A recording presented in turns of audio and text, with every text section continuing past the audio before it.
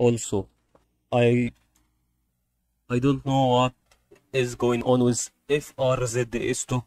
Okay, we are on day 16. Okay, and actually, as you saw now, it's still decreasing a lot from about 40 to 5. So we'll go to 1 minute, so it will be more accurate. It is still decreasing in momentum right now, and you wait until it decreases a lot.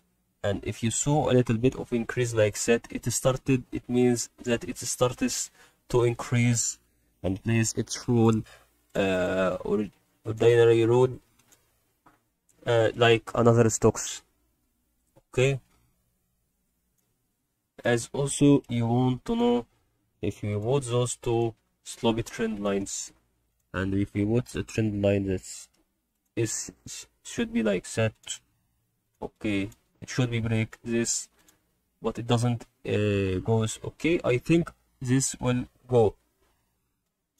If it didn't go to break this before it decrease, that means it will actually decrease by 100%. It will continue to decrease.